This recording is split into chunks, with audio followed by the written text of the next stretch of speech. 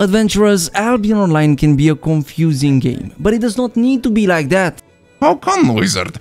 Well, because that is where our channel comes in. I want to provide the information that the tutorial does not provide in a series of videos in which I'm going to be explaining the different types of content that Albion Online has. Today, adventurers, we're going to be focusing on the mists. I'm going to show you all the information that you need to know, including some secret things. Did you know there is a hidden city located within the mists? Did you know that you can find amazing bosses that are incredibly rare, but they do have a spawn pattern that some people are speculating? Or did you know there is an entire solo static in the mists that not a lot of people are aware of? Now, adventurers, since this is going to be somewhat of a longer video, feel free to check the timestamps down below to search for the part that you're most interested in. Travelers, if you are a new player and I've just sparked your interest, why don't you take a seat in the milking and grab yourself your favorite potion so that we can begin. First of all, adventurers, what are the mists? Well, whenever you start roaming in the open world, in any zone that is not a blue zone, you're gonna be noticing those little things right here that are moving around. And whenever you step close to those things, you're gonna notice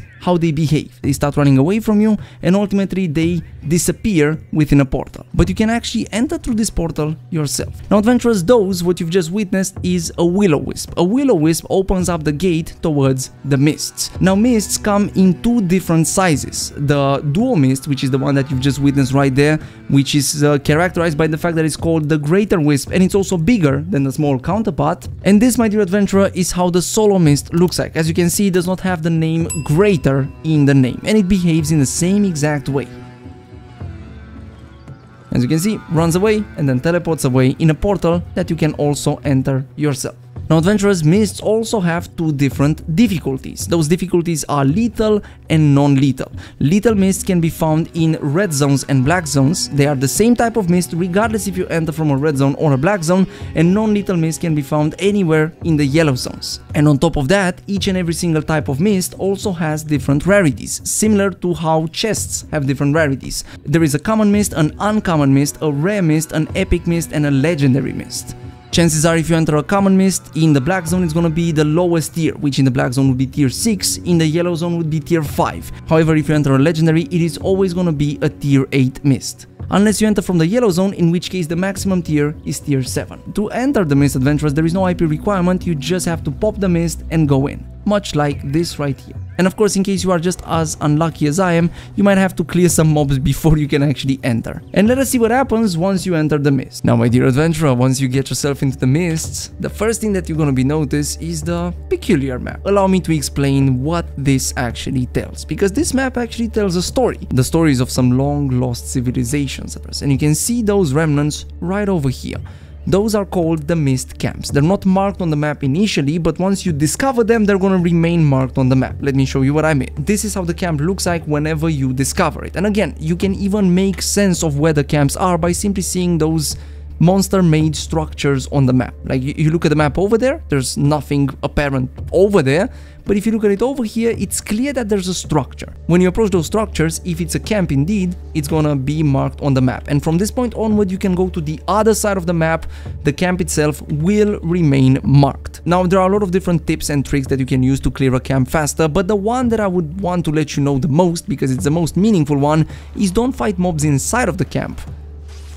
Because that's not gonna give you a lot of fame, because yes, you need fame to actually unlock the camp. Fight mobs outside of the camp. The mobs that are located inside of the camp have reduced fame and reduced silver drops. So by simply taking a mob from outside of the camp and fighting it, you are making sure that you're clearing the camp as fast as possible. However, don't sweat too much over this, as you're most likely still gonna have to clear some mobs. Now, to address the elephant in the room, why do you want to clear those camps? Well, because in the center of the camp there is a chest. A chest that you can see the size of even before opening it. Now, adventurers, there are two types of chests, a small one and a large one. The small chest will give you less loot than the large one, but they can all give you more than decent loot. An interesting thing, however, is the rarity. Those chests can be whatever rarity. They range from green all the way up to legendary. However, the green chest has a 0% chance to drop any loot. It will only drop tomes. So keep that in mind. If you see a green chest, do not expect it to be a lucky green chest, because as I just said, it's only gonna be tomes. A blue chest and above can contain whatever, including always tomes. Something to note when it comes to those chests is that all things considered, they are viewed as instanced. What do I mean by that? If a normal chest could be opened by me, and then a player could come by, kill me, and steal my chest, well, those chests don't work like that. The loot that I have inside of this chest is only my loot. If somebody was right next to me right now and would open the same exact chest, the chest for him could be a purple chest, while for me it's just a common green chest. Even if you're playing with an ally in Duo Mists, the chest that you're doing will differ depending on which person opens it. It's totally randomized, but I just want to let you know that let's say you are clearing a camp and a sweat lord appears and tries to steal the camp from you, they cannot do that. So simply by disengaging and coming back later to open your chest, you're gonna have every single thing right there. Nobody can steal your chest. And by the way, this is how a medium cache looks like. I call it large cache along with everybody else, but yeah, this is the large cache that we're talking about. And as you can see in this situation is blue, so it's gonna contain loot but also tomes. The loot is totally randomized, with the most stable silver actually coming from blue caches. Like, you don't get as much silver from rare caches as you do from those things. Now adventurers, another thing that I need to let you know is the fact that the size of the chest is not random. A big camp will always have a medium cache. A small camp will always have a small cache. Adventurers, another landmark pretty much that you're going to be seeing on the map, besides the camps and besides the resource hotspots, which I did not explain because they're quite self-explanatory, there is this portal right here. This looks like a roads portal, but if you hover over it, you're going to notice that it says unstable road portal. There's a roads portal that can lead you anywhere. Upon clicking it, there's no going back. Now it shows you what map it's gonna lead into the closer you get to it. So in our situation, Stone Mount Sunbluff. I totally botched that name, but it's this map right here. So as you can see, even though I've entered somewhere in Matlock, this is the map in which I've entered the mist right next to the portal. As you can see, I get teleported all the way over to the other side of the continent, pretty much. The first thing that you're going to be encountering a lot in the mists, even before you get yourself to the first camp, are going to be those little small camps, if you want. It's essentially a pack of mobs that are protecting a caged wisp. Upon you freeing this caged wisp, you're going to receive fame, but also something interesting. That right there. If you don't know what that right there is, I don't blame you, travelers, the game does not really explain it to you. That is Brazilian standing. You see, the mists are under the control of a mythical city called Brazilian, and you need a certain Brazilian standing to be able to discover that long lost city. You need more specifically 50k Brazilian standing. Freeing up those caged wisps and doing the camps are gonna be the two best things that you can do for farming up Brazilian standing. I will show you what you can do with this Brazilian standing later down the line. Now adventurers, the other objective that shows up in the mist, is a major objective, are the turbulent mists. Don't worry, I will explain what that is as well. The turbulent wisp is a portal that shows up on the whole map that has a timer. At the end of the timer, there's gonna be a mist, a little wisp that pops out. Okay, this guy might want to fight me, so I need to be aware of that. Once you pick up this mist, you're not going to be able to mount up. The button on which you normally mount up, it's the button on which you actually drop this. So you're locked from mounting up unless you drop it and then start mounting up. That's the only way you can mount up right now, but you don't really want to mount up with this. What you want to do with this is deliver it to that point right there. That's a spot only visible to you. Nobody else can view it unless there's somebody right next to it. Whenever you start approaching it, there's going to be a portal that opens up. They can see the portal, but the marking on the map, you are the only one that can see it. However, there is something else that you have to keep track of, and that is invisibility. You can use whatever spell you want, but using an invisibility spell will cause you to automatically drop this. The invisibility spell that I've used, in case you're confused, is the innate invisibility of the Shadow Panther. So whatever invisibility you use will make this drop and will make this appear on the map. While you are carrying it, nobody can see it.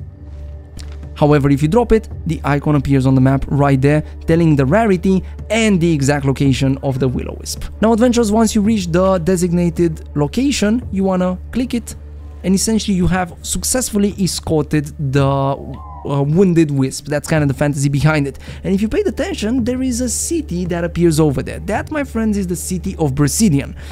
This is one of the best ways to farm Brazilian standing. It's somewhat unstable since you need to have pretty good gear to be able to compete for the turbulent wisp, which is why I'm recommending freeing those caged wisps as an alternative. But if you can afford risking it a little bit, or if you can afford risking some more silver into your build so that you can afford farming those weakened wisps, this is gonna unlock Brazilian the fastest. Now adventurers, another objective that will appear in the map is this right here. This is a coffer. The coffer is a treasure chest that appears, unfortunately I'm not really going to be able to show you, but it's a treasure chest that appears randomly throughout the mists. This coffer appears only if you get close enough to it, similarly to how the spider only shows up on the map if you get close enough to it. Now adventurers, another mist objective is the spider, which appears on the map whenever you get close to it. As you can see, this is kind of the distance. You can imagine a circle around it. As long as you are in this circle, the spider will appear. It does not appear for anybody else outside of the circle, no matter if you attacked it or not. Even if I attack it and get out of the circle, the spider will disappear, as you will see in a second. Now adventurers, in case you are new and you've never fought a spider before in the mist, yes, you can solo those. They're very similar to the ones in the open world in terms of mechanics, but they deal much less damage and they have much less HP. To solo this, you just want to be mindful of this little jump attack that the spider does. That is the only thing that does a lot of damage to you. That attack happens every 4 attacks or after every special attack, such as that big circle right there. As long as you keep yourself moving, you should be fine. Another jump attack is coming in right now. Again, ping can also mess you up in this situation, but for the most part you should be fine. Now that was a special attack. What follows up is a jump attack, which you may or may not be able to dodge if ping is on your side, unfortunately, adventurers. Again, I'm still playing on the West server. I cannot wait to fully move on the European server, but it doesn't happen right now, travelers. You can easily solo this even with a tier 3 set. It's just gonna take up to a couple of minutes. Another small objective that can appear, and I would say this is one of the biggest objectives among the small ones, is actually the Nightfall Abbey. And we have to take a little bit of time to actually explain this. Now once you decide to zone into the Nightfall Abbey, you're gonna notice that there's a specific map. There's a whole entire zone that is very much its own thing. I could make a dedicated video to the Nightfall Abbey itself, but I think I can condense the information and just tell you everything you need to know about it in this one video right here. So first of all, let us explain the divisions of the map. You're gonna notice that the map itself is a square, a tilted square. I'm not sure exactly how that shape is called in English. This square is divided into 9 parts. I want you to imagine some lines that are just dividing those spots just like this. So there is a square over here, square over here, over here, over here, over here, and so on and so forth. Now, in the middle of those squares, there is always gonna be a boss. That boss might either protect a chest, or that boss might either protect 2 shrines. Now, just to pinpoint the exact locations, there is a boss over there, the boss over there, a boss over here, a boss over there, over there, over there, over there. This is the only one that's kind of an exception, over there, and over here. And again, those bosses can either protect a chest or 2 shrines. Now that I've brought shrines up, allow me to explain what those shrines actually are. Well, essentially, all of those rooms that you've seen on the map will be rooms occupied by monsters. Those monsters are always going to be the same, they're always going to be in the same exact layout. The only thing that might change is that sometimes there is a chance of a random boss protecting a chest to spawn instead of any of those camps. In that situation, instead of the whole layout of the mobs, you have just one boss protecting a chest. But for the most part, you're going to be getting the mobs protecting a shrine. Once you kill those mobs protecting a shrine, the shrine itself will open up. Now, when it comes to opening the shrine, there is a 10% chance that you are just as lucky as I am and you get a chest. This chest works like any other chest. It can contain anything, regardless if it's green, blue, yellow, or whatever. However, for the most part, you're not going to be getting chests, you're going to be getting buffs. And allow me to explain to you those buffs. One of the buffs is the red buff. The red buff has a very simple effect. Once you drop below a certain HP threshold, it starts healing you. Now, while this buff has a specific effect, which you can see right over here, there is also a universal effect that every single buff has. This effect right here, the active effect if you want, like the effect that actually heals you, this cannot stack up. However, this can stack up quite a lot. And by stacking this up, you are empowering this buff as well. This essentially increases your damage versus players and your defense versus players as well. On top of that, the more you stack those, read the last paragraph right over there, the total amount healed increases for each stack of Knightly Grace after the first by 1.25%. The Knightly Grace is this right here. When it comes to the buff that you just got, the red buff itself is that right there. The other buff that you want to be mindful of is the Blessing of Valor. This is what we call the blue buff. It increases your max HP by 70% once you drop below a certain threshold. You're going to notice that all of those buffs activate whenever you drop below a certain threshold. Now, if you have the red buff active and you activate the blue buff, the active part of the buff, quote unquote, will be replaced. So right now you no longer heal from the other buff, you are just increasing your max HP once you drop below a certain threshold. However, the other thing, the Nightly Grace itself, as you can see, it did not get replaced, it actually started stacking up. And similarly to the red buff, this active buff also essentially interacts with those nightly grace stacks. So the more stacks you have, the more powerful buffs you're gonna get. And the last buff that you wanna be mindful of is the yellow buff right here. This increases your movement speed by 35% and damage by 7% for 5 seconds once your HP drops a certain threshold. And similarly to all other buffs that I showcased so far, once you take this, it will replace whatever buff you have. The replacement of the buff only happens whenever you're moving from one buff to the other. If, for example, I right now just go and pick another yellow buff, that is not gonna replace my buff. It's not gonna stack it either. The only thing that stacks is this right here. Now, adventurers, a little bit earlier we talked about the boss room. This is how the boss room looks like. So if any other room has a bunch of mobs that are protecting one shrine, the boss room has 2 of those shrines. And it also has a chance to have one boss, just one mob, protecting a chest. The chest that can be any color. Generally, however, it ends up being a green chest. So keep that in mind and don't get your hopes too high up. The trick to making money in the Nightfall Abbey is simply trying to do as many chests as you can. Hey, look at that. Look at that. By the way, just as an extra tip, the most consistent money makers so far have been the blue chests. And again, I'm doing all of this without premium. I mean, it just happened that I don't have premium because again I'm doing a hardcore run on my main character and it's somewhat pointless for me to activate premium knowing full well that I'm going to be moving on the European server in less than 10 days. Another thing that you want to be mindful of is this chest right here. This is what makes a lot of people think of the Nightfall Abbey as a battle royale. This is the chest that spawns right before the Nightfall Abbey closes. Because yes, at some point the Nightfall Abbey will close and I will show you how that looks like as well. This chest appears and is first of all a sign that hey, if you want to fight, go over there because there might be some people competing for this chest as well, and B, a sign of the fact that the Nightfall Abbey is about to close. Another thing that can spawn in the Nightfall Abbey are those little treasure coffers right there, those chests right here, that I want you to notice first of all how the icon differs. Look at this icon, look at this icon. The biggest difference between them is that the treasure chest, this one right here, appears over the whole map. You can be on that side of the map and still see the treasure chest, similarly to how you see it in the mists themselves. However, this little coffer right there disappears once you gain some distance from it, similarly to how the spider and the Nightfall Abbey disappears as well. Now, as you can see, adventurers, this chest has a timer on it. You have to wait for this time to run out and then you're gonna be able to open it. Once the timer runs out, the treasure coffer will also specify what rarity it has. So a common, uncommon, rare, and so on and so forth. Rarity that also shows up on the map itself. So keep that in mind. Now, adventurers, I talked a little bit earlier about the mists closing. What do I mean by that? Well, both the Nightfall Abbey and the mists, after some time, usually around 18 minutes, I think it's a 20-minute timer actually, but you never join the mist right when it opens, so for the most part it's going to be around 15 minutes. You're going to see this timer right here. There's a 5-minute timer that lets you know that the mists are closing. The moment the mists start to close, you have 2 options. First of all, do nothing, in which case you're going to be kicked out of the mist in the same exact location in which you've entered the mists.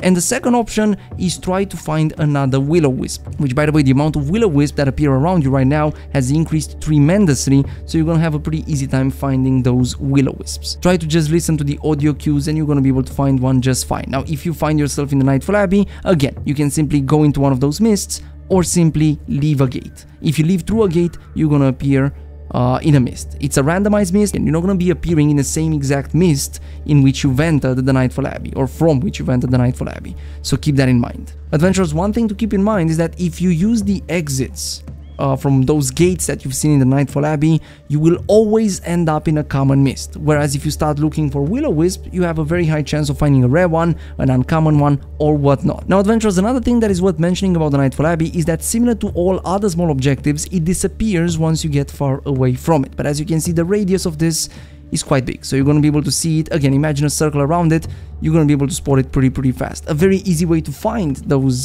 smaller objectives is simply by pressing Shift N if you're on PC, or simply dragging and dropping the minimap to the center of the screen if you're on mobile. That will open the travel mode, or as I like to call it, the ARPG map. The ARPG map for which you can tweak Well, a lot of different settings. Now again, tweak this to your own preferences. The way I have it set up is with the travel mode map transparency set to 30%, which is the minimum, and the icon transparency set to 100%. So that way the icons are really popping and it doesn't bother me at all when it comes to simply playing. And as you can see, it is much easier to find those objectives. Another thing that you have to keep in mind when it comes to the map of the mist are the type of resources that you're going to be finding. To the question, what resources can I find in the mist? The answer is quite simple, yes. All of them can be found over here, but for the most part, there are a lot of gatherers that are gathering in the mist because they're much safer, and so this is kind of what you're going to be seeing. What is this guy doing?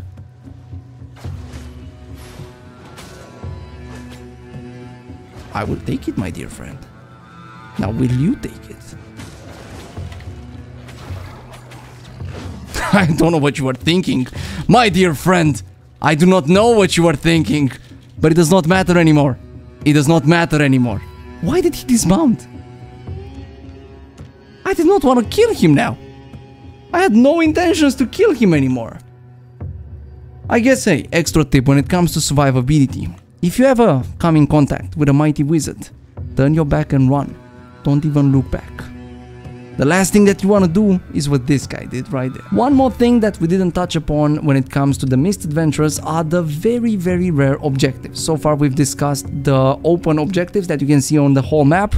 We've discussed some rarer objectives that only appear, or smaller objectives that only appear whenever you get close to them, and there are also some very rare objectives. Those rare objectives include fighting the Mist bosses. Now, there are a lot of different names for those mobs. Some people call them Bigfoots, some people call them Fey Dragons, even though they're not all Fey Dragons. Some people call them Fey mobs. Whatever you call them, those are bosses in the mists that you're going to be finding randomly. They can only be found in uncommon or above quality mists, and once you kill them, you have a chance of getting the artifact required to craft some pretty good armor pieces. Those armor pieces I'm going to leave on your screen so that you know exactly what you're looking for, and you can find them in the Destiny board under any armor line that you can think of. There are 3 different helmets, 3 different chest pieces, and 3 different shoes. Now, adventurers, we talked a lot about Brazilian. What exactly is that? Well, from the moment you manage to reach 50,000 Brazilian standing, which, just for reference, by freeing the caged wisps and doing some mob camps, you can easily get that done in 2 hours with no bonuses around, a new opportunity arises, and that is the city of Brazilian. Now, that city will appear as a portal on your map. That portal on the map can appear in any single mist, no matter the rarity. However, it is most common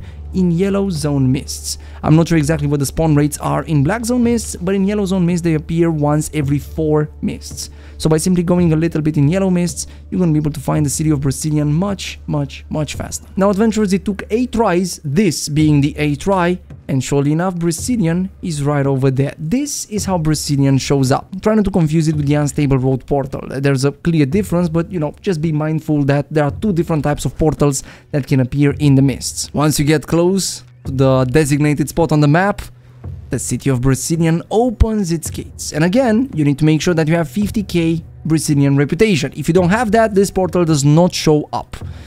Once you click it, congratulations, my dear traveling friend, you've made it in the mystical city of Brazilian.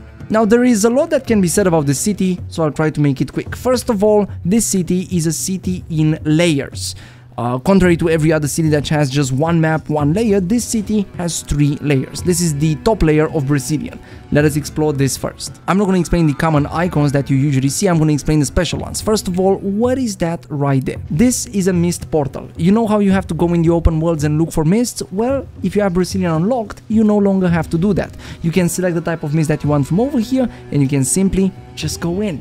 The catch is, this is always going to be a common mist. You're never going to find an uncommon or above mist with this right here. On the other end of the map, adventurers, you have an unstable road portal. Now, similarly to the mist portal, this basically makes it so that you don't have to look for roads. Furthermore, this road portal can lead you anywhere. So I can essentially click this and appear in the rarest deep road that nobody has ever been to for the last 10 hours. Or I can click this and be in a road right next to Limhurst. You never know, that is where the beauty lies. However, once you teleport, well, you can re-teleport back. And last but not least, in the middle of the top layer, you find this NPC right here, for which I need to make myself invisible. This NPC is what sells the different crafting reagents for different capes and also different mounts. mounts that you're gonna have to have some Brazilian standing to be able to actually buy, and favor. Favor, which is a currency that you can keep track over here, which you're gonna be accumulating quite a lot in the mists themselves. You're also gonna be getting a lot of Conqueror challenge points. So overall, doing mists is one of the best ways to fill this bar up as a solo player. And you get those by doing pretty much anything, with some activities rewarding more, some activities rewarding less. But since I don't want to make this video too long, I will let you discover those activities. The second layer of Brazilian can be accessed over here or over here. This leads you to the bank, this leads you to the market. By going over there, you're gonna notice that there's a stairway, and at the middle of the stairway you have here the market, and over there the bank. The market in Brazilian, like any other market, is localized. And no, Brazilian does not have a black market. By going further down, you're gonna get to the bottom layer of Brazilian. The bottom layer is what looks more like a normal city. You have all the crafting stations crafted by players and the usual infrastructure that you would normally see in a city. You also have some maps right outside of Brazilian that unfortunately you cannot see on the actual map. You show up as being, well, nowhere to be seen. There's a city outside of our realm. Now those Brazilian maps are right over here, right over there, right over here, and right over there. Now before you enter those maps, considering taking those invisibility buffs. Those are the same exact invisibility buffs that you have at the exits of the black zone portal areas. And by going in those maps, you're gonna notice that there are just normal maps, with the only difference being the fact that they are red zone maps. So keep that in mind. You can very much be killed over here, and whenever you are killed, you lose everything. Same rules that apply to the normal red zone, the only difference being that you have a lot of ways of escaping. So for example, if you are being ganked, you can go back to Brazilian over there, you can zone in a different map over there, zone back into another map over there, or simply use all of those Brazilian portals to get back in Brazilian. You shouldn't really die here very often, but keep your guard up, traveler. Now adventurers, let us address the elephant in the room. Do you have to go through all of those steps to get to Brazilian every single time? Like go in yellow zone mists, find Brazilian, enter in Brazilian, and so on and so forth? And the answer to that is no. Once you've entered Brazilian for the first time, you can go to the travel planner that is located right over here at the bottom layer of Brazilian and teleport to whatever map you want. In my situation, that map will be Matlock. Now once you teleport out, you can absolutely teleport back in. And to teleport back in, you wanna go to any travel planner in whatever city, scroll all the way down, and the last option will always be Brazilian. By teleporting over there, you can teleport with items on you. There's no restriction when it comes to that. Like you can see right now, I have items on me, and I can simply just teleport over there just to show you how you get back to Brazilian. By the way, adventurers, something that I forgot to address when it came to Brazilian, and a viewer reminded me of that, and it's actually very useful to know. You can also hold an island in Brazilian, and it has a very, very interesting look around it that I'm gonna let you discover yourself. Now adventurers, with that said, you know everything there is to know about the mists except one thing, and that is what build should you go in with. And specifically for that question, I've made this video right here showing you not one, not two, but 3 amazing builds that you can start with on the fresh server, regardless if you want to do mists or whatever other content in the game. So consider checking it out.